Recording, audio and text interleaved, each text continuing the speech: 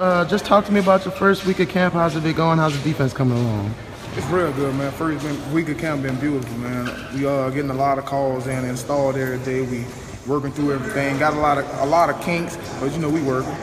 You had your big season last year. We got named first team All American Conference or whatever.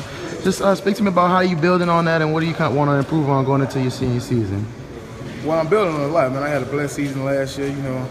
New coaches coming. Coach Peoples and Coach Jernigan. They're bringing a lot to my game with a lot of new stuff they're teaching me. So I'm trying to, just get better in all aspects of my game. And how much, losing Royce on the outside and some other guys too, how much are you kind of focusing on bringing that pass rush, adding that to your game and being more of a threat in that aspect?